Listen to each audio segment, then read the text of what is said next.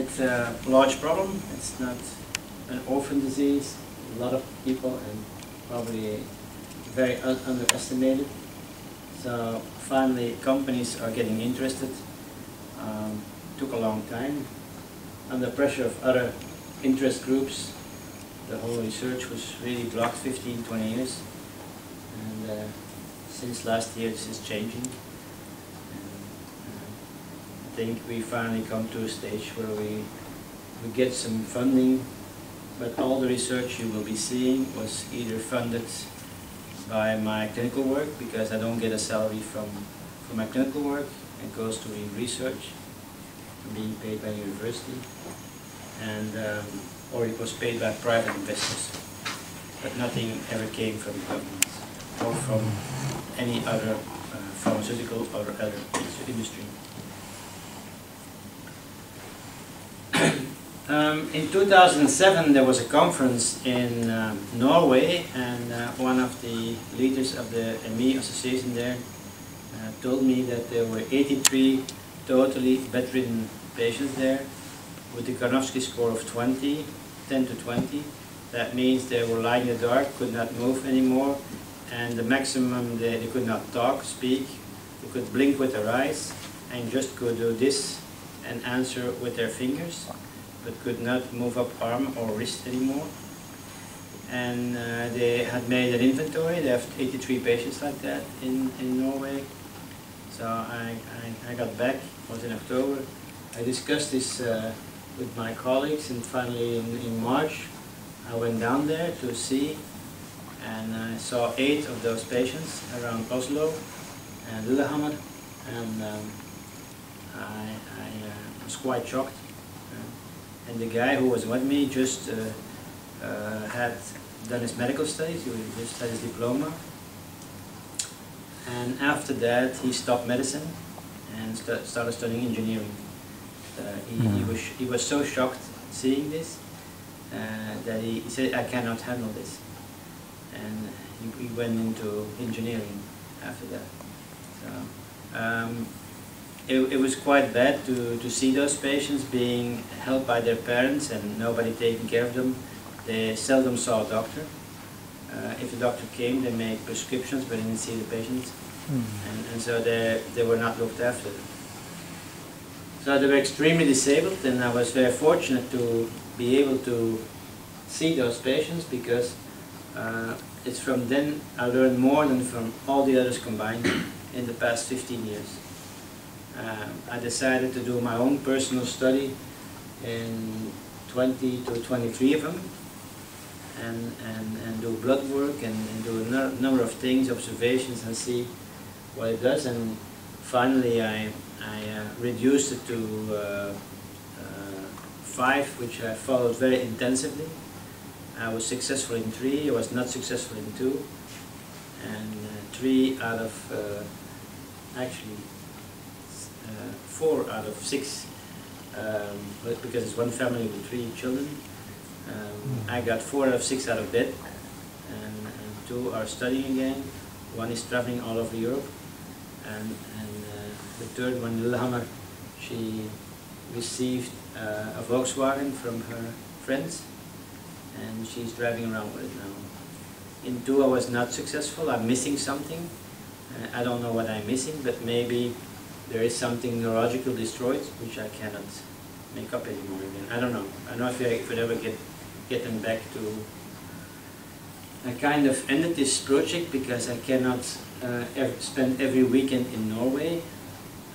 It's impossible.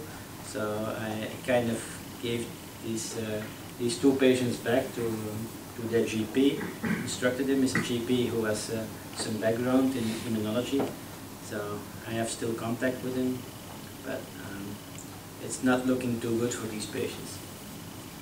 So I compared those patients with moderately ill patients, Karnofsky score 60-70. That means 60-70 you don't work, you can take care of yourself. You maybe get once in a month, go to shopping, but it's not a great lifestyle or situation. We took contact controls, family and non-family contact controls, and completely non-contact controls, people have never seen NME patients, never been in contact with them, and so completely non-contact controls.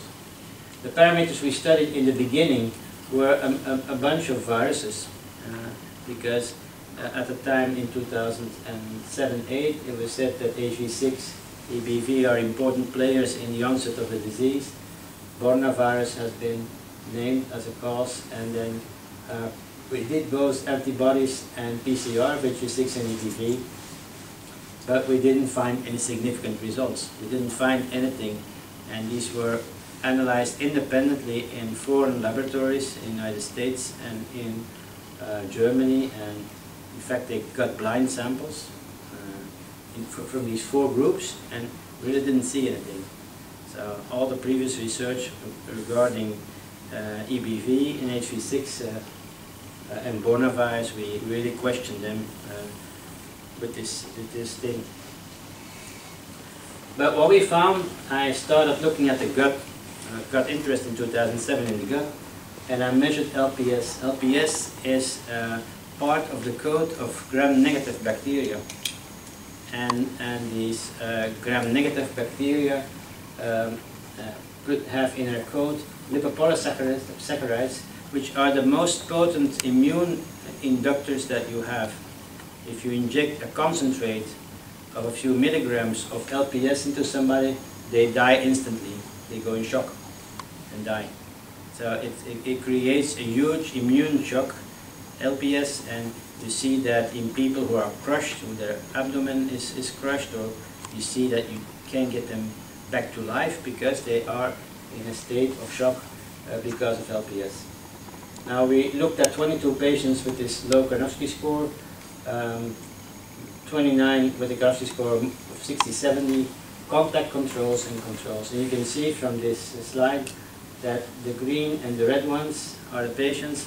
They have significantly higher LPS levels, lipopolysaccharide levels, meaning that gram-negative bacteria come into the bloodstream from the gut, and then controls, and the contact controls and the controls were not different.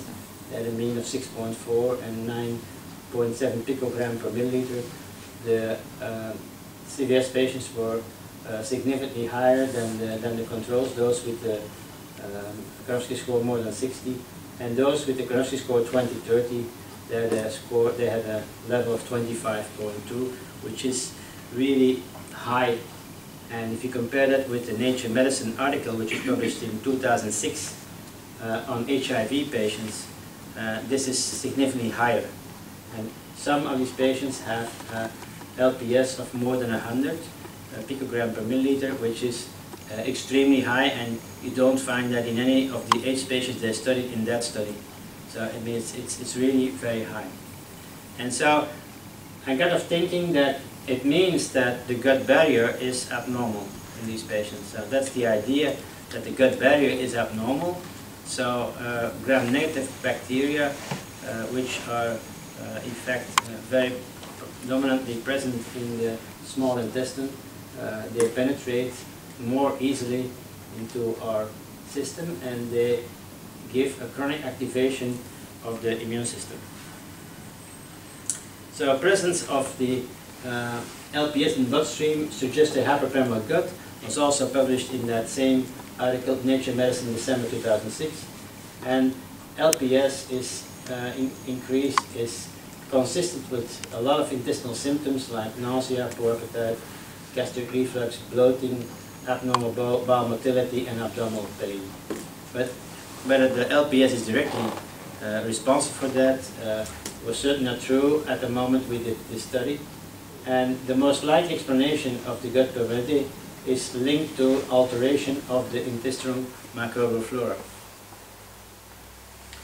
And this is a study from Henry Buck, who looked at E. coli, Enterococcus, and Streptococcus. E. coli is the most dominant bacterium in the small bowel, and as you can see, between ME patients and controls, there is no difference in the quantities of these bacteria in the stool. So there's no difference. but Enterococcus and Streptococcus, which only represent less than 3% of the normal flora in the small intestine, we see the significant difference, and they are significantly higher, certainly Streptococcus. In Europe it's a little bit different. In Europe we have more Enterococcus compared to Streptococcus patients. There's a little bit difference, but they're both significantly increased compared to controls. Regarding the anaerobic flora, the flora of the colon, we see that there's no difference for Bacteroides, which is the normal flora of the small intestine. 90% of the flora of the colon is Bacteroides, but we get an overgrowth of the more unusual bacteria, which are present in lower quantities normal. Prevotella, Bifido, and Lactobacillus are increased, and in our last studies we see that also Clostridium is often increased. So the flora who normally makes less than 10% of the total colon flora in these patients is significantly increased in the patients in percentage and in absolute numbers. And so what we see is that the gram-negative to gram-positive ratio in the small intestine is altered in the patients. The gram-negative to gram-positive ratio goes down significantly, meaning that there is an increase in the gram-positives, namely Streptococcus and Enterococcus, and this is very significant. We go from 16,000 to 658 in more than 100 patients, so this is very significant. So this is the kind of assay or page you get, the results get, where the bacteria are red. And Enterococcus is related to symptoms we see in ME: headache, arm pain, shoulder pain, myalgia, palpitations, and sleep disturbance. All not with too high R values, but this is caused by the fact that there is a big dispersity in the normal flora, and this is not very homogeneous. There's a lot of differences between people, and so the R values are not that high, but the correlations are all significant. For Streptococcus, there is a strong relationship with post-exertional fatigue, which is a very important symptom in the ME. Photophobia, mind going blank, the lymph glands, and you know that the gut has lymph, that in fact there is lymph in the gut which directly has contact with the tonsils, with the lymph in the throat. So the cervical lymphedema, the swelling of the glands, is certainly something that could be related to Streptococcus. Also palpitations, dizziness and faintness. Now, is this direct effect of the bacteria or from their toxins? This is not clear from this study, but I'll comment on that later. So Henry Budd from University of Melbourne did some studies on the lactate production of these bacteria, Enterococcus faecalis in vitro, measured with NMR, produces more and more lactate when they're incubated longer and longer. You see with time that lactate production goes up. Lactic acid bacteria, the bacteria, both Streptococcus and Enterococcus produce lactic acid. Also some anaerobes produce, of course, lactic acid. When you look at all these bacteria, you see that there's a correlation with mental fatigue, photophobia, urinary frequency, urinary urgency, palpitations, dizziness and faintness. Again, there is no clear proof that it's by the lactic acid that these symptoms occur, because these bacteria produce also other toxins. So we started looking at hydrogen sulfide, and hydrogen sulfide is one of the most potent toxins that exist for humans. It has important physiological functions, because in our brains we have hydrogen sulfide in very limited amounts, because it's an important, plays an important neurotransmission, It plays a role in regulation of blood pressure, in muscle relaxation, and in regulation of inflammation. And so in very low quantities, hydrogen sulfide is some sort of a neurotransmitter and a muscle relaxant for smooth muscle. But exotic, similar to nitric oxide? it's different from nitric oxide. It has cumulative functions. Some functions like the vasodilation of, and effects on smooth muscle are the same. And of course nitric oxide will also vasodilate the big vessels in the brain and will potentiate iron sulfide, which does the same thing. If you have effect on smooth muscle, the blood vessels will be involved, and also in muscle relaxation. In excess, iron sulfide is a mitochondrial poison. It directly inhibits enzymes that are involved in the production of energy, and in fact it inhibits strongly the last step of the Krebs cycle just before you go to water and CO2. You have an enzyme that is inhibited by this iron sulfide. It also interferes with oxygen transport by blocking hemoglobin in the red blood cells, and so other stuff will bind the hemoglobin and you will get some sort of desaturation. That means that hemoglobin is not saturated for 99% but less, and we have measured this in patients and it's down. So iron sulfide is a potent neurotoxin. Each year farmers die hanging over their waste pits they have. They throw eggs in there and so on, and you get sunshine and rain and everything starts fermenting, and they come too close and they die instantly.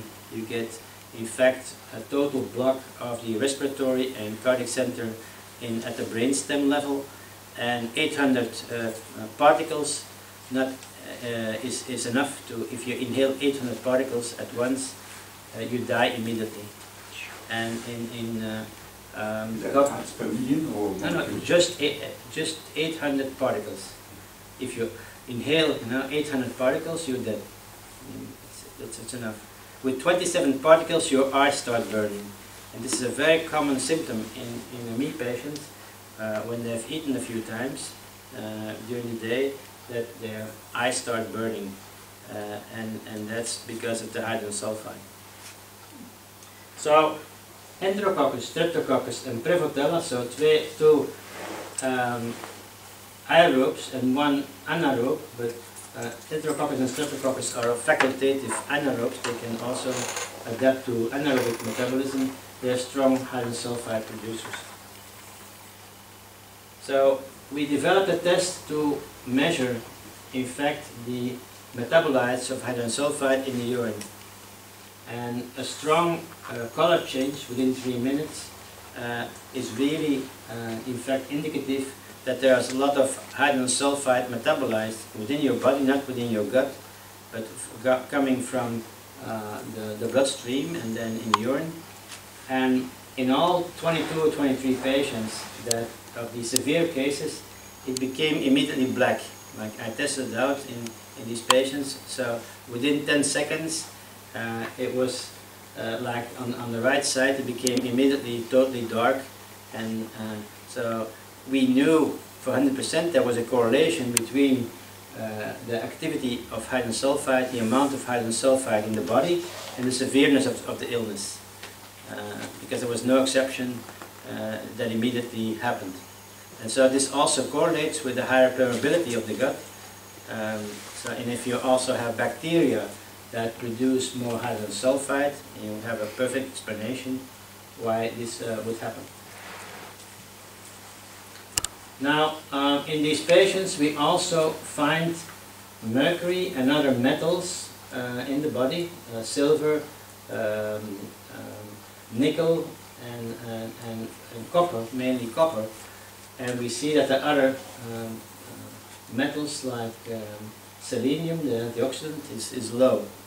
And we do this by giving a chelator IV, and we look then at the urine 2 hours later, and we see that the output of especially mercury and nickel and copper is very high in these patients. And I'll come back to that later because this has important consequences. Now, I like this slide because it's a slide made by our colleague Christine Metzger. She's a German PhD that works at our lab, and she's really good at visualizing things. Now, what we think and what's probably happening is that Streptococcus and Enterococcus, molds and fungi who are producing hydrogen sulfide are in fact overgrowing in these patients, and E. coli is present there too. But what happens is when they overgrow, more hydrogen sulfide is made. So if more bacteria are there, and they will create a more lactic acid milieu. E. coli doesn't like a lower pH, and E. coli will die off more. Its metabolism will be reduced, and so we get less E. coli and more of these other bacteria and fungi. Now this hydrogen sulfide comes into the gut, and the bacteria in the gut, they don't like mercury, nickel and other metals that come into our food. And when these metals come in to our food, they will produce more hydrogen sulfide. So the amount of hydrogen sulfide that is produced when these bacteria, who already are more in quantity present, when they are in contact with certain heavy metals which kill them, they will try to make a complex of a metal with another organic molecule, so it is not toxic for them anymore. The problem is that it becomes toxic for us. So if you have more and more hydrogen sulfide produced, then it's also toxic for E. coli.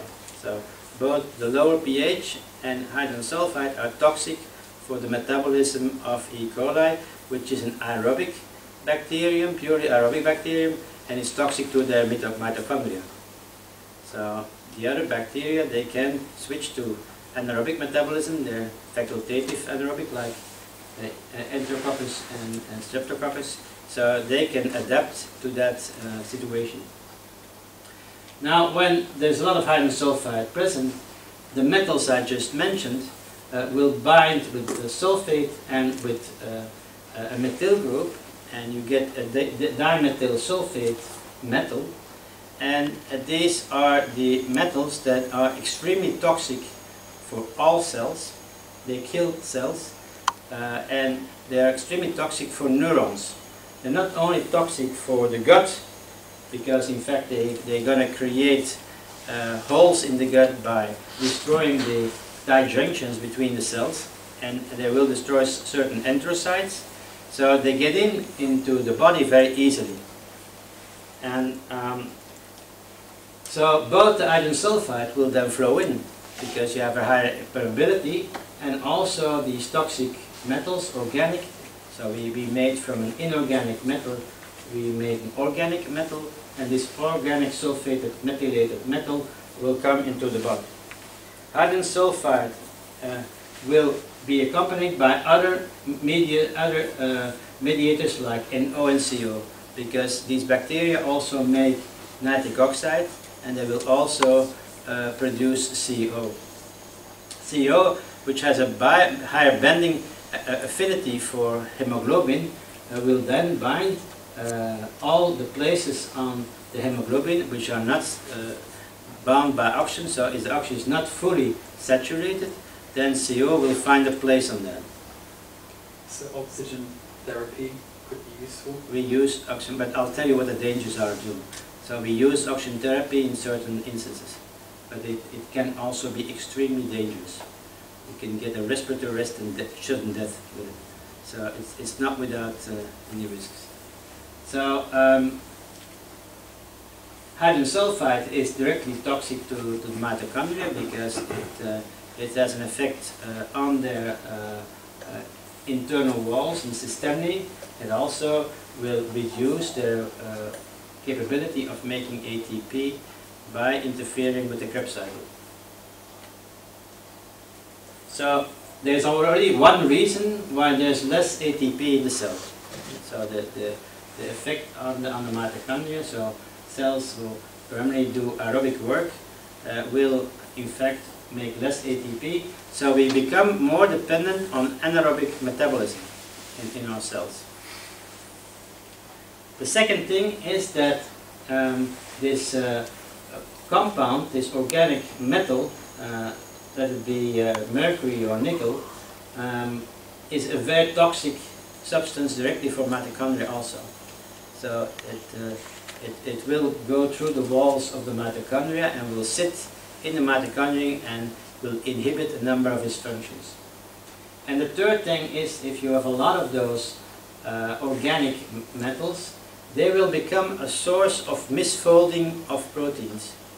We have, and the name is probably not very well chosen, we have proteins sitting on the outside of our cells which are called prions, and prions are also used in a negative way because we think of mad cow disease and so on, but these prions are PRPCs, and these prions, they take their shape, their three-dimensional shape, by putting in metals like manganese or others.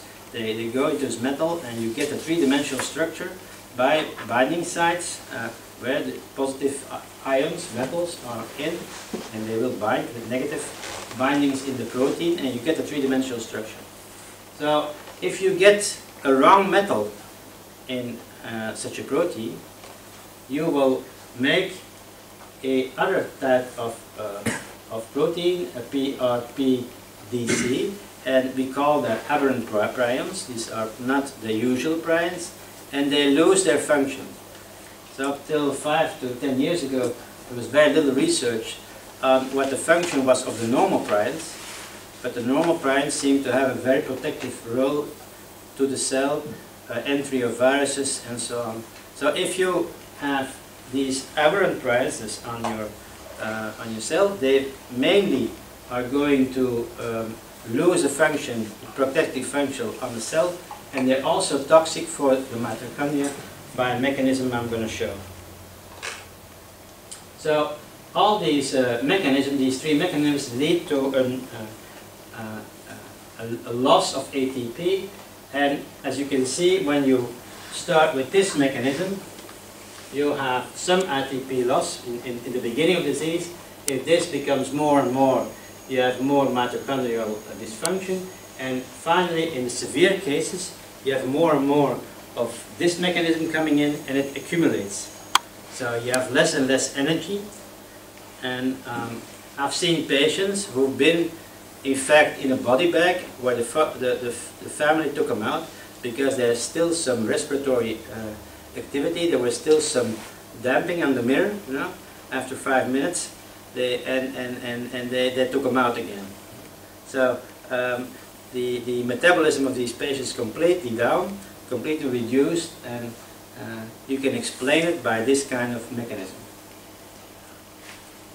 So what do heavy metals do? They interfere directly with the energy production. You need copper to activate an oxidase, extracellular, and this complex with thiols on the right side, copper and an oxidase, will then activate CoQ10 in the plasma membrane, and this CoQ10 will intracellularly activate through NADH the Krebs cycle.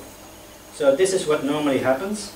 You will make ATP by a series of events where an oxidase, copper, thiols, CoQ10 and Krebs cycle are involved. So I can show this again. This is what happens in normal situation. Okay? So, what happens if mercury comes in? Mercury will, in fact, stop the whole thing at level of copper. It will intervene in some special way by interfering with the effect of copper on these two enzymes, thiols and oxidases. And what you will get is the reverse. In fact, ATP will flow out. So instead of of producing more ATP, you will get reduction of ATP. And that is what these heavy metals that come in through hydrogen sulfide into the body, that's what they do. At intercellular level, they will suck out ATP that is being produced, and it goes the other way. Also, we will have more free radicals. We have destruction of the double SS bonds of the sulfate bindings. And for example, in insulin, there are two of those bindings. So it may well be, this is a hypothesis, that the insulin resistance we see in these patients is because the insulin is partially dismantled, is destroyed, and cannot exert its normal function. So we see a lot of pseudo-hypoglycemias in these patients, and this may be one of the mechanisms.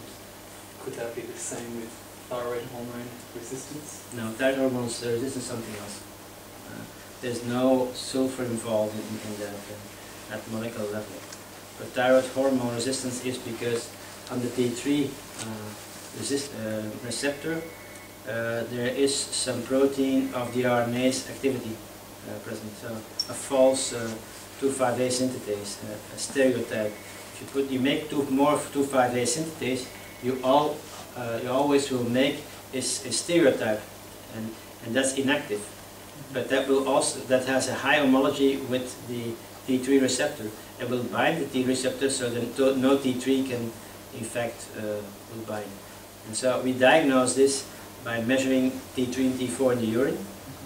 Normally you have more T3 than T4 in the urine in normal people. Reverse what you find in the blood, and here you will find that there's less transformation of T4 to T3 because there's no demand. Its demand comes by the number of free receptors for T3. So also the making of oxidants like peroxynitrate, Martin Paul's peroxynitrate.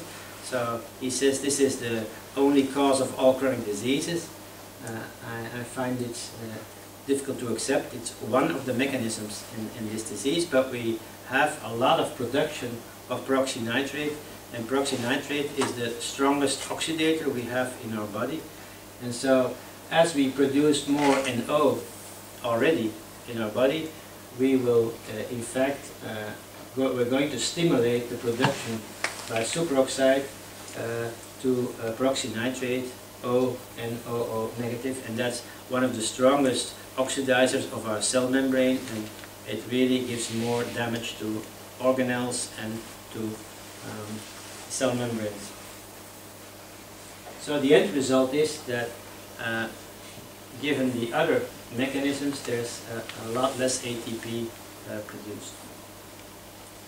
And in fact, this is, if I talk about alcohol intolerance, this is also the mechanism of alcohol intolerance.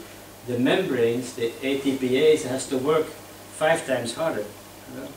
And to get this thing rolling, to get enough ATP, and alcohol blocks the pump, and alcohol blocks the sodium ATPase pump.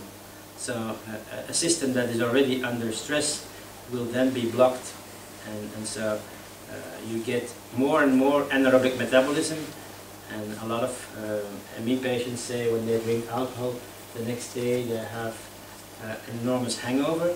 Well, the hangover comes by massive production of lactic acid because you have no other way to produce ATP.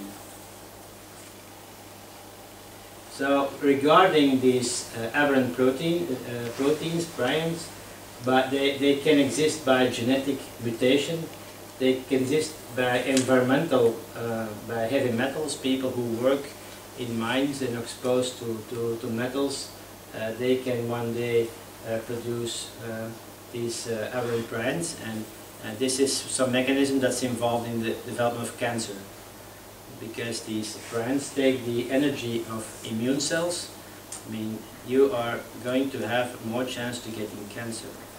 And so this is being studied in other labs. We don't do that, but this is being studied. You find a lot of publications on that, because everybody's interested now today in these abnormal proteins and cancer. But in our case, it's an acquired abnormal protein, because the proteins that start to reproduce on the outside of the cell and need to find a metal are overwhelmed by mercury and copper and other metals like nickel, and at a certain moment one of these metals will fit into the what we call a mold of protein, three-dimensional structure, and you will get an aberrant prion because it will make a different conformation. And then what happens is that we can measure this now. I can say there's this type of aberrant proteins very easily. So on the bottom line you see the aberrant proteins. In luminescence they behave very different, and you can see in 15 minutes we can see whether in urine or saliva people have aberrant proteins, because after only a few minutes you see a totally different response in luminescence. And this is a proprietary technique Chris Ruland uses, and nobody else in the world can do this right now. The laboratories that for research that do this kind of assays, measuring amounts of aberrant prions, it takes them 3 days to do that. And so here it's done in less than 15 minutes. You can just measure in saliva. And I can tell you, I have patients whose saliva contains up to 9,000, 10,000 aberrant prions per milliliter of saliva. So enormous amounts of aberrant prions. When you get older, you shed more normal prions. So it's normal that in urine of older people you find more normal prions, but the aberrant prions, which behave differently in luminescence and are easy to measure in this technique, you can in fact see very easily. And so what happens is that you have a cell with normal proteins, I don't call them prions, and one day the protein will make a mistake and it will take the wrong metal. There will be sitting one aberrant protein in that cell. And these proteins, they have an abnormal mold and they copy themselves. So through messenger RNA you get the same structure, and only that new metal will fit in. So if you keep on feeding these aberrant or a lot of mercury and other things, you get more and more of these aberrant proteins. And so finally the cell will get more and more of these aberrant proteins, and the normal functions of these proteins will get lost, and in fact you will pull out more and more ATP out of the cell instead of producing it. So regarding the hydrogen sulfide, and then going to from moderate disease or a pre-ME situation, because with the hydrogen sulfide test we see that in a lot of patients, in the family members, there are people with hydrogen sulfide production in urine, sometimes rather severely, but they don't have a leaky gut yet. And so we see often already an abnormal fecal test and hydrogen sulfide, but these people do not have ME, and they have no fatigue. They often have like IBS. And when you exercise them, and an American researcher has done some research also with my twin patients, where one of the twins has ME and the other doesn't. And she never picked up really on this, and she published that the twin brother of this, or twin sister of these patients, also when they were identical twins, had a VO2 max which was much lower than the normal population. In fact, it was closer to the patient in value than to the normal people. So if the normal value was 30 milliliters per kilo, the patient had 19, and the brother or sister had 23. So she already found out that patients in twin situation have a low VO2 and have a slower recovery than other people. So there must be something present, some pre-situation which is already metabolically compromising people before they get the ME, because they're perfectly healthy people. You know, they have no symptoms, real symptoms, maybe some IBS, but for the rest they have no symptoms. And so these people are investigated and often are treated with probiotics, and they get somewhat better. The people with moderate disease, let's say Karnofsky score between 70 and 90, they have an abnormal fecal test, high iron sulfide production, and they also are exposed to heavy metals. They have fatigue, gastrointestinal symptoms. We restore the gut with probiotics, enterocotic antibiotics, and once they are at a level that the gut is normal, we chelate them if it's necessary, and we give zinc and other stuff just to replenish and other things. So we have good results with not too aggressive things in this group. It's only in the third group that it becomes difficult. In the severe disease, they have an abnormal fecal test, high iron sulfide.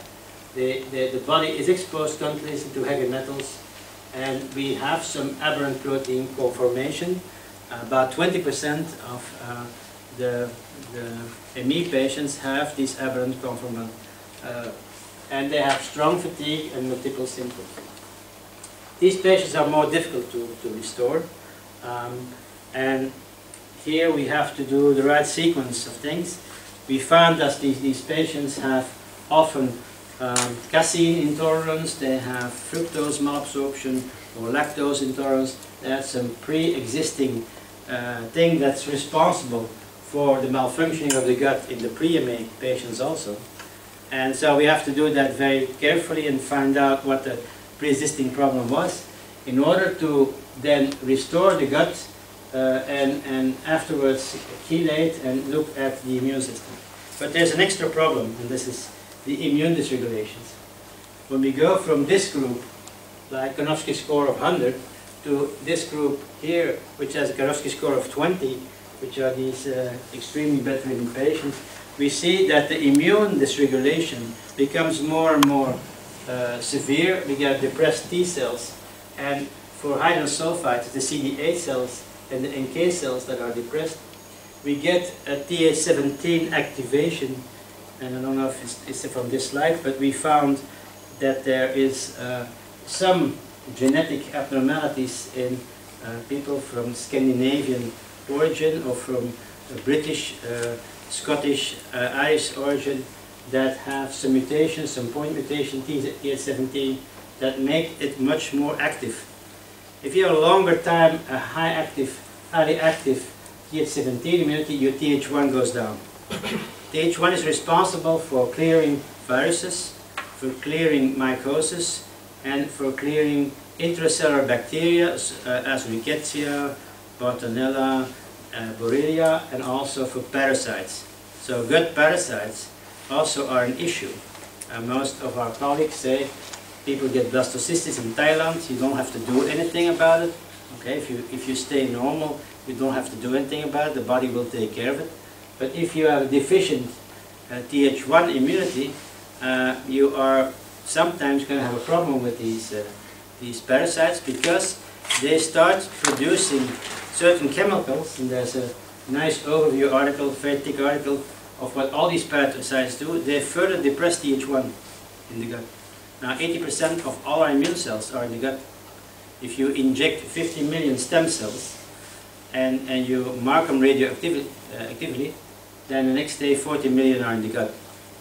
They will not become lymphocytes immediately, and Cheney is doing this right now with a few people in a country where there's no ethics approval necessary, in Panama and in Costa Rica, and he's giving people stem cells, and he sees that after a few months their gut becomes again normal and the symptoms disappear. A lot of people rather severely ill become normal, but honestly I think first of all 2% of these stem cells contain leukemia cells. They're from cord blood, and in these countries they're certainly not selected. And secondly, if you don't take away the basic cause of this all, these stem cells will last and they will ripe out to lymphocytes and so on. They last 3 to 4 years, but the game will start over again. You get an infection, and this thing start going again. Once your Th1 is down to a certain level. So if you look at Th1, Th2, we see that Th1 gives protection against intracellular pathogens, Th2 gives protection against extracellular pathogens, and Th17 is responsible for the local immunity, mucosa and skin, and protection against fungi and bacteria. And we see which cytokines are in fact responsible for the induction from naive T0 cells that are just coming, just ripening out from the stem cells towards the different things. IL-12 is responsible for Th1, IL-4 is responsible for Th2, and TGF-beta and interleukin-6 are responsible for Th17. So what happens in this disorder is that, in fact, when you decrease Th1, then you get, in fact, low CD8 activity and low NK cell activity. You get that with dysbiosis. And in the same instances, when you get a Th1 degradation, it allows an increased Th2 and Th17. So if you are going to have less movement in this direction, you have more movement in this direction. Certainly we get some low-grade inflammation, which IL-4, and inflammation also related to IL-6. TGF-beta is probably also related in the exposure of molds. So if you're exposed to molds, it's one of the things where TGF-beta is high. You will also ripe out more Th17 cells. So in normal situation, Th17 cells are only a few percent of your total Th cells. Th1, Th2 is in the gut in balance in women. In men, it's about 70-40, 70% Th1 and 40% Th2. This also explains the difference in between women and men in the occurrence of the disease, because before menarche there are just as many boys and girls who get ME. After menarche it goes up to 4.3 to 1 or 4.7 to 1 women to men. Th17 is also related to autoimmune disease, and so a strong induction of Th17 favors when you have the genetic predisposition of the onset of autoimmune diseases. So when you get a Th1 decrease, it favors development of opportunistic viral infections, and we published on that. We found that the parvovirus B19 is significantly different between controls and ME patients. A lot more parvovirus in the gut. So when we measured 1 million cells from stomach mucosa, and we go a little bit down under the mucosa, we measure much more parvovirus copies by PCR than in normal people. Also enteroviruses published by HIA and herpes 6 and Epstein-Barr.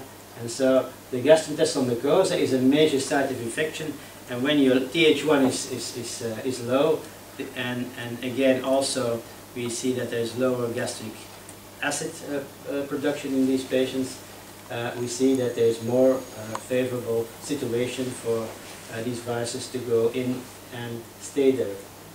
The Th2 increase in patients favors development of allergies.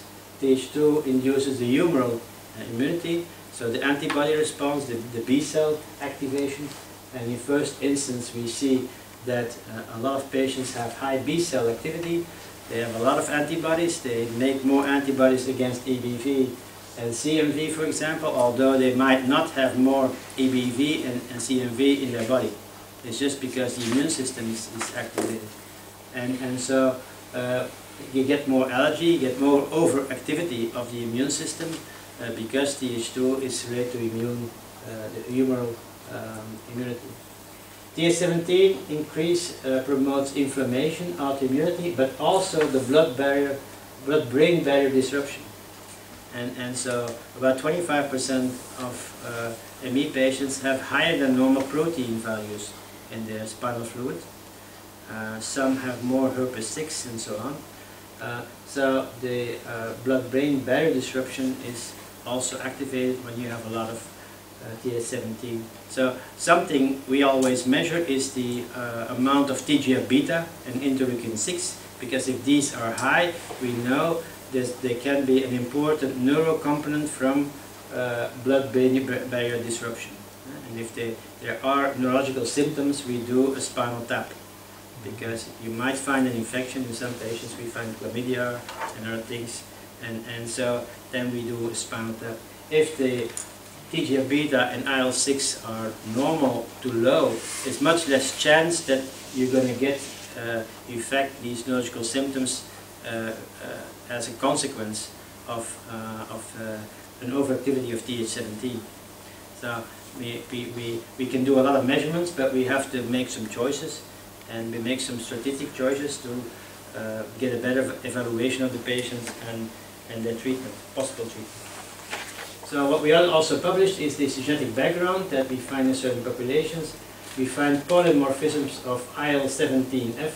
The Th17 was named after interleukin 17, which was, of course, discovered after interleukin 16. And instead of calling it Th3, these guys wanted to publish at Th17, and everybody in the world accepted this, which is not logical, because normally we would have called it Th3, but it's now called Th17. And polymorphisms of IL-17F, IL-6, toll receptor 4 and TGF genes are associated with ME and other intestinal diseases like Crohn's disease, ulcerative colitis and IBS. So these are all genes that are in fact upregulating Th17, and upregulating of Th17 leads to downregulation of Th1 and in fact more autoimmunity and disruption of the blood-brain barrier. Now the case for XMRV, I don't have to put much slides up for XMRV because everybody's been overwhelmed by this, by the virus that is now next month, well in October, 6 months that they've been talking about this virus. And what is XMRV? It's an infectious gamma retrovirus. It's called xenotropic marine leukemia virus-related virus, and in fact it was discovered by Silverman in prostate cancer of men who have no RNA-seL activity. So in men who have a genetic deficiency in RNA-seL, who cannot defend themselves against viruses in the prostate. And so it was discovered in 2007.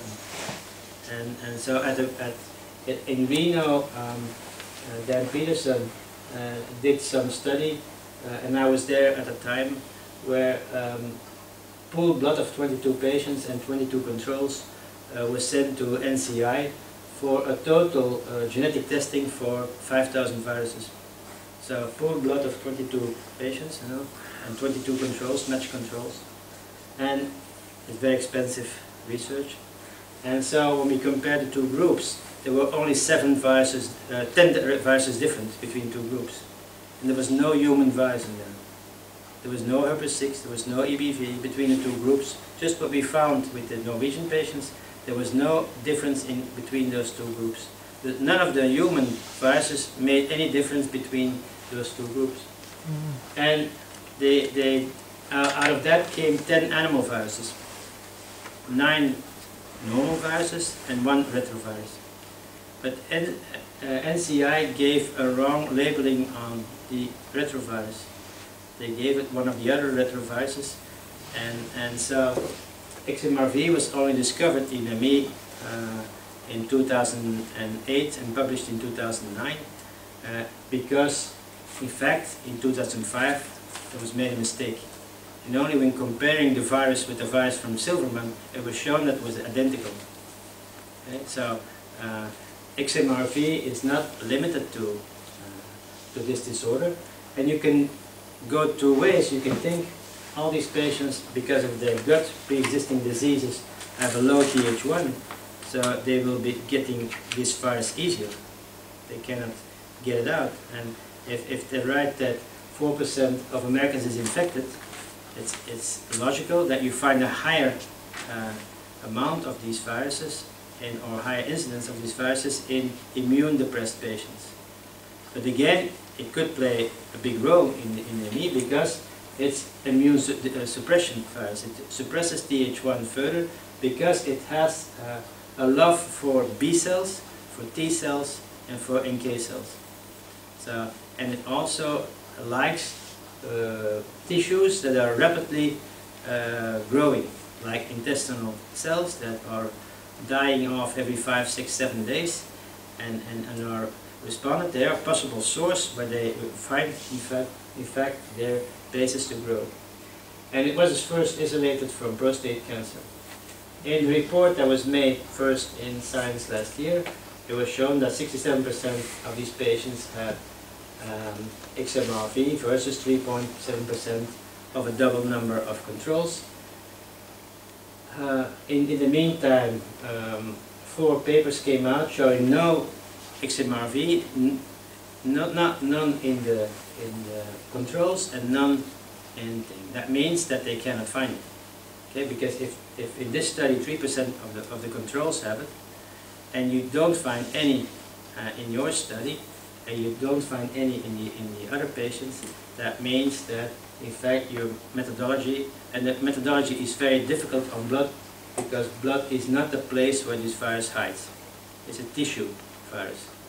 So it's in blood there are no rapidly growing cells, so it's logical that you don't find a lot of this virus in blood.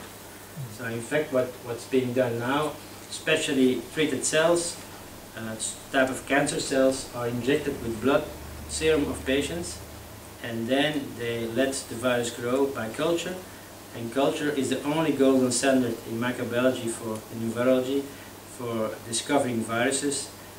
If it grows in vitro in these cells, it's there, it's present in the body.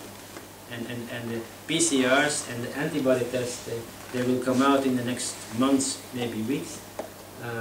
But they are much more difficult because we talk about such a low load of virus in the peripheral blood. And so, like other retroviruses, co-infections with other viruses like herpes 6 may be an important issue. And as you know, in the Lake Tahoe epidemic of 1984, there was a new variant of HV6A discovered, a new variant of HV6. The virus we have in Europe and also in Australia and Japan is human herpes 6B, which is the cause of Roseola infantum, the 5th disease in children, and everybody gets it before you're 3 years old. You get infected and sometimes you're not even sick of it. But a new variant from Africa, which probably came with AIDS, because in Africa 70% of the children are human herpes 6A positive. There was almost no B in the US before 1984. So all these patients in the Lake Tahoe epidemic, there are about 400 people that became chronically ill after viral infection. They are human herpes 6A positive. And so these retroviruses also come often with human herpes 6. What we think that happened here is that the people around Lake Tahoe that got sick, 9% of the population there, had low levels of antibodies against human herpes 6B. And they got infected by human herpes 6A together with other viruses, and it caused a much bigger infection than normal, because in fact human herpes 6A is 13% different in genome than human herpes 6B, and if you have no antibody titer, if you're raised alone, if you don't go to schools with a lot of people and so on, a number of people have no antibodies. Although it's very rare in our population, most children have been infected. There is in fact the possibility that they got a much broader basis of infection, brought in other retroviruses, and so got in fact this epidemic going. And it was probably an epidemic related to human herpes 6, but the retrovirus came in at the same time because retroviruses like HIV also like very much human herpes 6A and come in at the same time and grow at the same time. So the research is being done. There are probably more than one type of XMRV. There are more than one subtype. Some subtypes will be more aggressive than others. So it is a mouse virus, and it's like 95% the same genome as the mouse virus. It's just mutated. There's some changes in that thing, and there's going to still be a lot of discussion where this virus came from, how it got mutated, and there's a lot of speculation around. I'm not going to comment on this, but it's going to be an issue, a medical-legal issue, where this virus comes from and what it does to people. So, in patient evaluation, we look for H2S production. It gives us a good idea of correlation with symptoms. An intestinal microflora evaluation, heavy metal analysis, looking for proteins with abnormal conformation. That's what I do in Belgium. And we look at immune dysfunctions, immune dysregulations, opportunistic infections, and so on. Because if you have like a chronic mycoplasma infection, it becomes part of the disease and it becomes part of pathophysiology, and you have to treat it. Mycoplasma fermentans, for example, is an oncogenic mycoplasma. It induces cancers. Is this also related in Crohn's disease? It plays a role as aggravating factor in Crohn's disease. So you have to look for these opportunistic infections and if necessary, also treat them. So my conclusion is that gastrointestinal dysfunctions play a central role in the pathogenesis of ME, next to other genetic abnormalities, pre-existing digestive abnormalities like undiagnosed mild celiac disease, lactose intolerance, fructose malabsorption, and so on. They lead to dysbiosis, and the dysbiosis leads to an increased production of hydrogen sulfide. In a situation then where the immune system goes down, this hydrogen sulfide will penetrate the body, and this will even increase the immune dysfunction because of metabolic changes, and we'll get more and more immune dysfunction and opportunistic infections. And so once established, these infections will continue, or they will in fact have an aggravation and maintenance of disease. So in conclusion, I think that the gastro system needs to be studied at a very early age, certainly in children, in patients where mother or father has what we call today still ME. I like to call it GIN disease, gut immune neurotoxic disease, because then you name the whole thing. It's maybe inappropriate to call it GIN disease, but in fact you don't have tonus, so we can say GIN without tonic. And patients have no tonic, they have no muscle energy, but it's a bit negative comment, I think, but I think that we have to give it another name, whatever it is, because chronic fatigue syndrome is just so stupid as calling cancer chronic fatigue syndrome. It's just as stupid. And there is clearly a pathophysiology which you can follow from A to Z in these patients. And whether the XMRV comes in or not, I mean, it may be that XMRV plays an important role in 50 or more % of the patients, but in the patients who have complicated disease with the prions and so on, I personally think if you kill off the XMRV, whatever, with a drug, you're not going to be cured.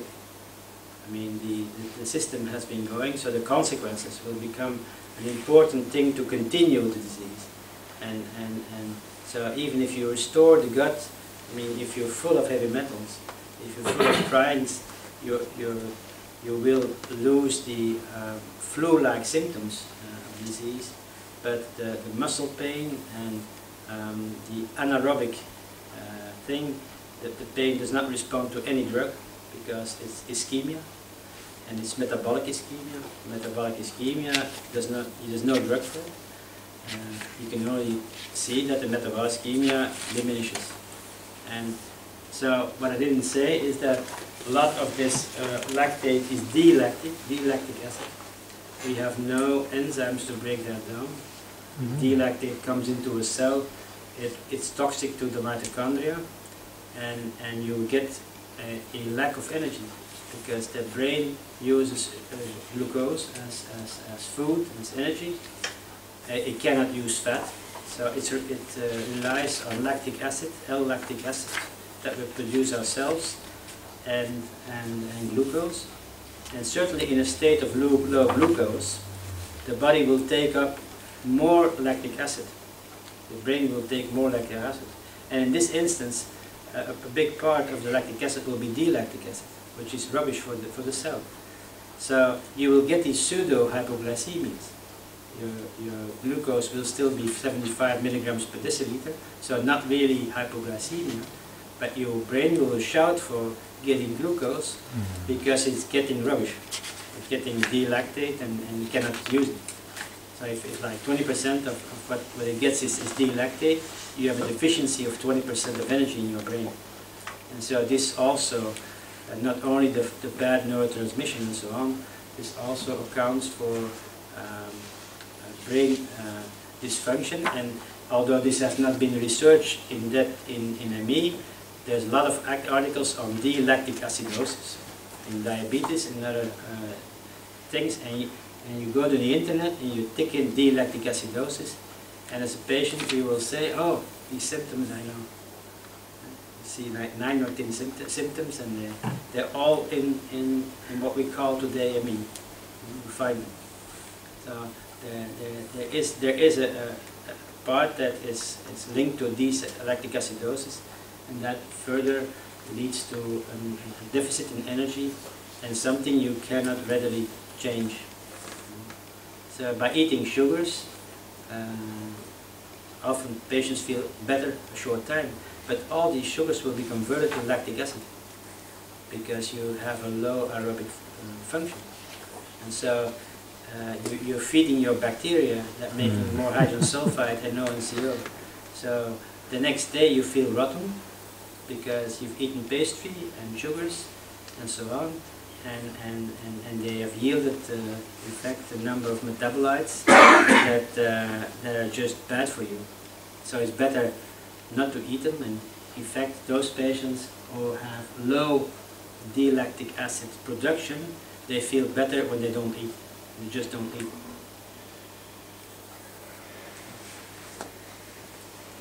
With the enterococcal antibiotics you use, what are you actually using and for how long? What sort of dose? We are not using them as an antibiotic. We are just using to reduce the local flora. And so the use is an off-label use. We pack them into entry-coated because they have to pass the stomach, and the stomach is not normal in these patients. So it has to pass the stomach, and it has to also be some slow release. It has to go all the way down to the last meter of the intestine, where the worst problem is, because there is a slowing of the bacteria coming to the ileocecal valve. So at the level of the ileocecal valve, there's more bacteria. So we have to get that all the way down. If you take it in and it's absorbed, it comes into the body, it's what you miss. So we make it entry-coated. We're now doing research with foreign universities, pharmacology departments, to make antibiotics coverage that stays 3 to 4 hours, because often there's also slowing of the stomach. There's gastric paresis and so on. So we have to calculate that we want these antibiotics only to open 3-4 hours later. And that's not easy, because if you buy something entry-coated now, it's 1 hour or more. So with isotopes, it's being studied, to making new entry coating, and also to make a second layer that is a slow release, that it's not all released at one time. So that's one challenge. Well, the antibiotics for enterococcus, they're known. They are the ampicillins, amoxicillins, and these types. For erythromycin, there's for erythromycin for the streptococcus. Is the main one. And then if you want to use one that works on both of them, and also on Prevotella and all the others, vancomycin. When our colleagues hear vancomycin, their blood pressure goes up, because vancomycin is related to the fact that's maybe the only antibiotic that's still usable when you have staphylococcal resistance, multi-resistant staphylococci. But in fact you can say two things. First of all, we use them orally. There's not 1 microgram absorbed into the body. There's too large a molecule that's not being absorbed.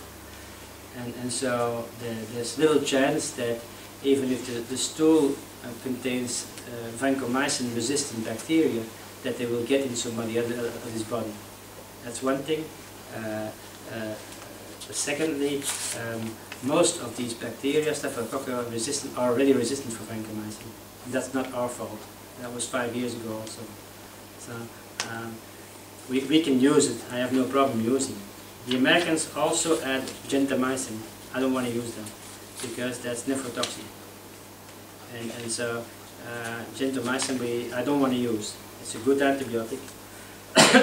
There has been a suggestion to use bacitrobacin, bacterium, but I don't want to use that either because it's also toxic for the kidney. So I don't want to use anything that's toxic for the kidney in long term, because if you get out in a reasonable thing, you know, get a Karnofsky score of 90-95 again, you are like you were pre your disease, then it would be a shame that you have lost half of your kidney function.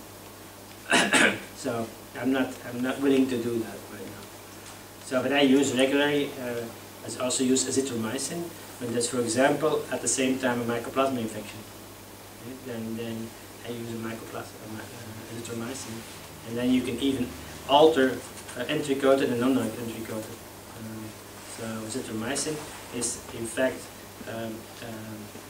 does not really have to be entry-coated, because it's shed into the liver, comes into the gall and in the gut again. So it does this enteric liver enteric cycle.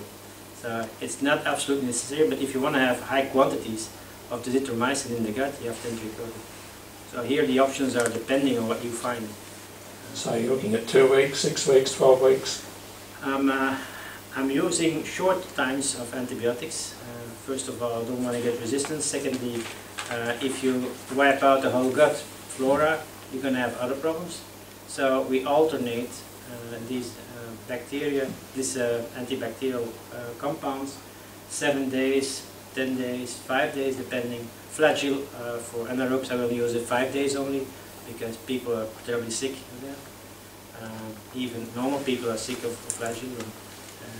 These patients get very sick when you use Flagyl, so 5 days is more than enough, and you kill off enough anaerobes. So we alternate this every month, and the rest of the month we give probiotics, depending on the type of probiotics they need. If the E. coli is low, we give E. coli. If the lactobacillus and bifidobacteria are low, we tend to give that. But in the beginning, I give mostly Metaflor, E. coli, a lot, because these patients are often depressed, and their depression comes from low tyrosine, phenylalanine, and the third is the tryptophan, and that's produced by E. coli. So E. coli produces these 3 essential amino acids, which are necessary to make dopamine and serotonin. And so this is the main reason why, if you have no E. coli for a long time, that these SSRIs that we prescribe in massive amounts that don't work. And often they won't. People get worse when they take them, because there's no substrate in the brain to work on. If you want to have reuptake blocker, you need serotonin. Same for the normal peristaltis. That's regulated by serotonin. So if you have low serotonin in the gut, then you're going to have constipation. And you're going to be constipated, low transit. We take all this in consideration, and with a bunch of parameters we can take a decision what is the best thing for this patient. And that's, we make program à la tête du client, we say in French, just for this patient, individually. And so we have the same policy for every patient, but it's quite different what they get. And sometimes, as you have seen with the prions, CoQ10, which is given a lot to patients, is toxic for them. They have less energy when they take CoQ10. But these are the people with the prions. So if you want to know if they have prions, you do a test with CoQ10, give them a high dose of CoQ10, 1 gram or so, 800 milligrams, and if their energy levels go down next day enormously, they have prions in massive amounts. Do you think that Helicobacter has any bearing on this? Helicobacter is an opportunistic infection, and a lot of us carry Helicobacter without being sick, having no symptoms, and so on. So it also grows, it's an intercellular infection. It also grows when the Th1 immunity is down. So it makes part of the whole thing, and I see patients that are Helicobacter positive. In my Belgian patients, I measure it all the time, but I think that the GPs here already have measured it in a lot of patients. I don't have to advise that, no, I mean, it makes part of an immune dysregulated patient, which has low capability of eradicating these things. Yeah, I was just wondering if it alters the environment of the gut at all that affects these other things. It does very locally. It does very locally. It decreases, in fact, HCl production. And that's why the reason why it induces cancer over years. I mean, if you have less HCl production and high protein content, you have fermentation, everything, you get a lot of toxic substances in your gut. What about antibiotics that are given to patients for, say, bronchitis or sinusitis, that sort of thing? Yeah, I mean, I think there will come a day that we will use them more intelligently. They're necessary in certain instances, and then often they get some sort of probiotics after that, if the GP thinks that the gut needs to be restored, but often they get the wrong probiotics. They get probiotics of which you already have too much. I mean, it's something that needs to be studied. No company has ever studied this. What the outcome is of their antibiotic, they don't want that. Because they'll have to add something and say the antibiotic is bad because it destroys the bifidobacteria or the lactobacillus and the bifidos and the others, and you have to add this thing after that. Then you will think twice to prescribe it. You will wait longer to prescribe it and so on. So that will have an effect on their sales. So they're not talking about this. Scientists, universities do, but this is not popular research. There's been quite a lot of talk recently about the importance of fibre in the diet to help the immune system. And it was interesting to know if these people lie in bed and they can only move their finger, they definitely couldn't chew food. But they get fibre. They get the fibre in special. They get tube feeding. They all get tube feeding, and some have a gastrostomach tube, and they get tube feeding, and they get what normal coma patients get, and there are fibers in there. So I mean, it's not all pre-dissolved food. They get fibers in there. But fibers are important because Bacteroides, the main anaerobic bacteria in the gut, needs fiber and to grow. And so if you don't have enough fibers, you lower your Bacteroides.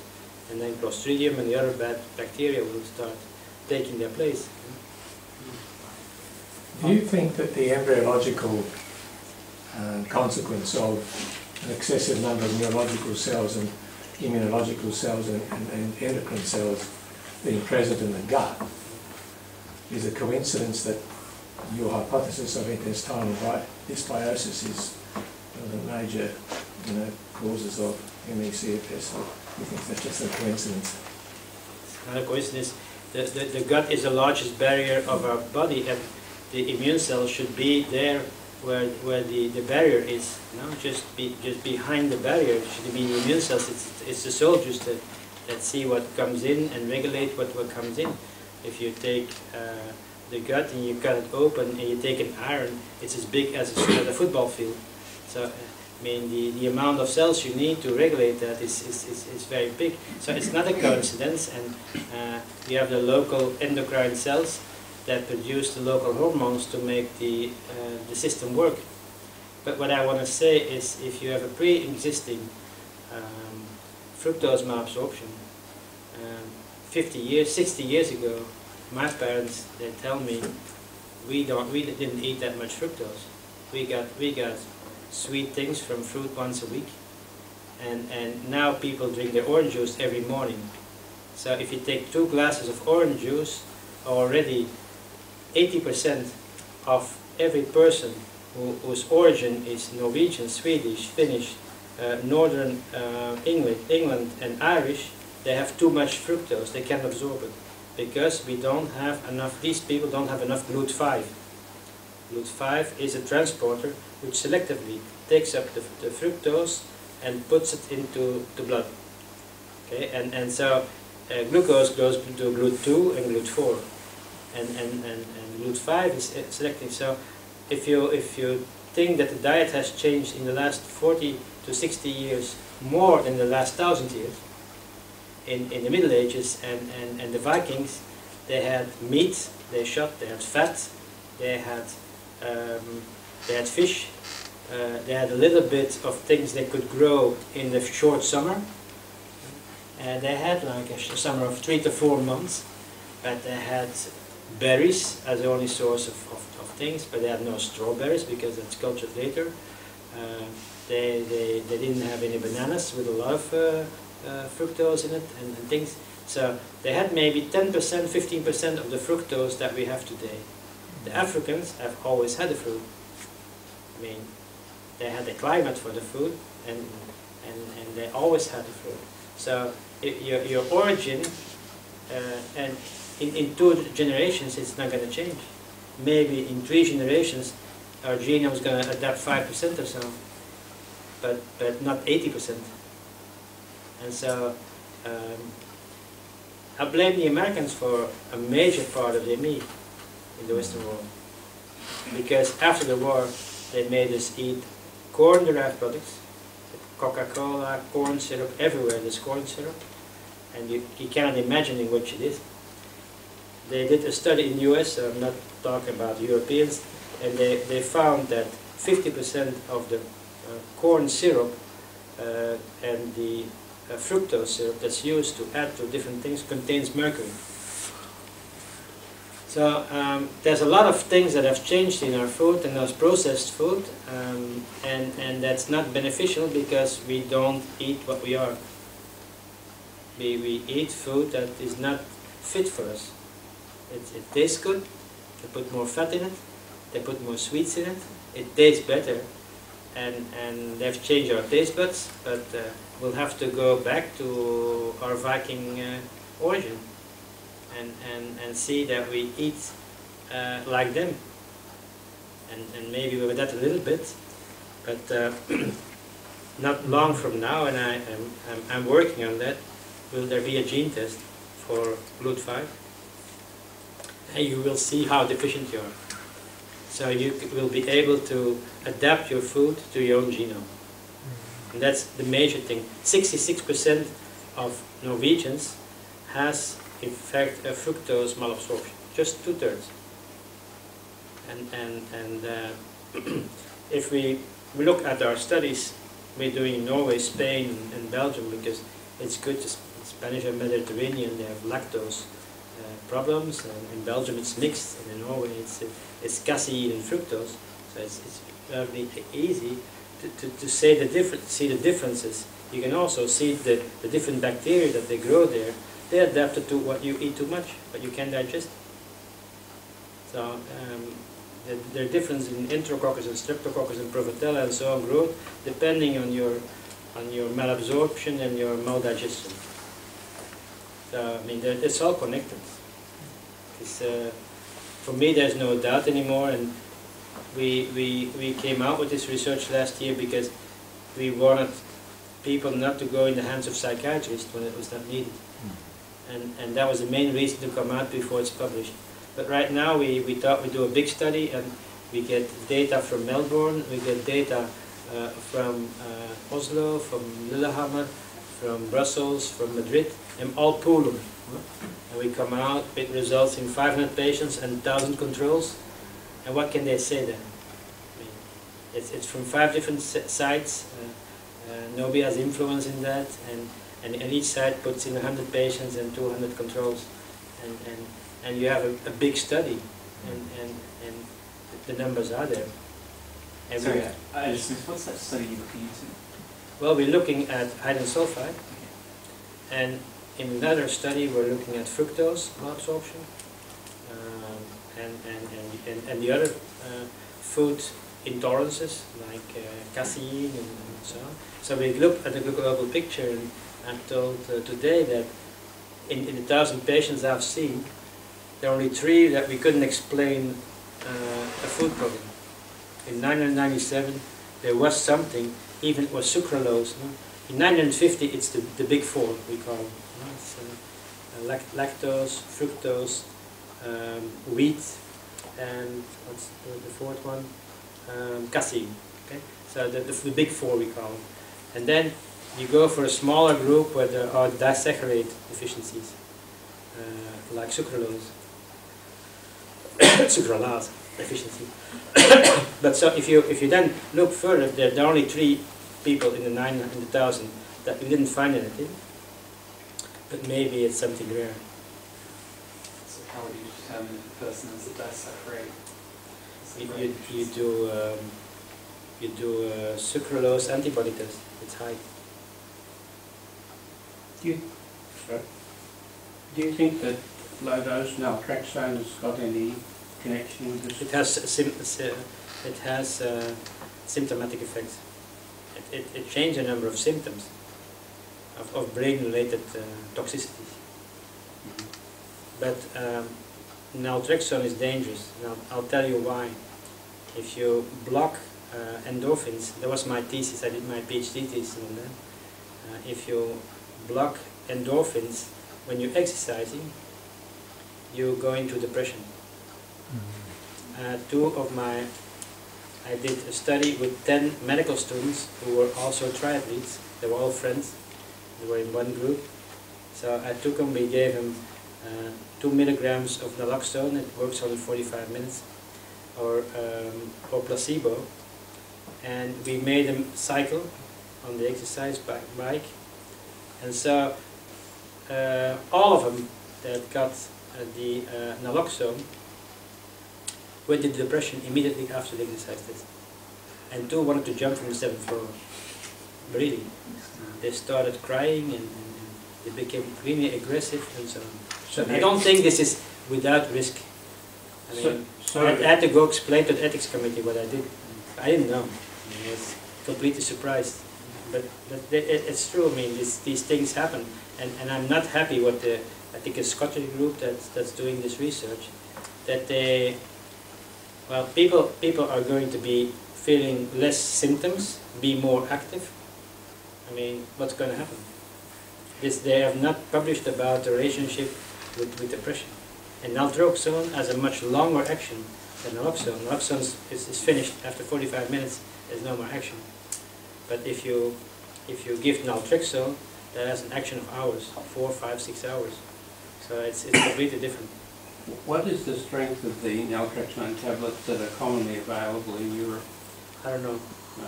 So in Australia and America, since 1984 when it was accepted by the FDA, it's been 50 milligrams. Yeah. And 50 milligrams blocks your endorphins for 24 hours and causes very uncomfortable central nervous system and gut side effects. But now we're talking about 3 to 4.5 milligrams, which is said to only block the endorphins for 3 or 4 hours. Yeah, I mean, but again, I've not seen the side effect profile of this.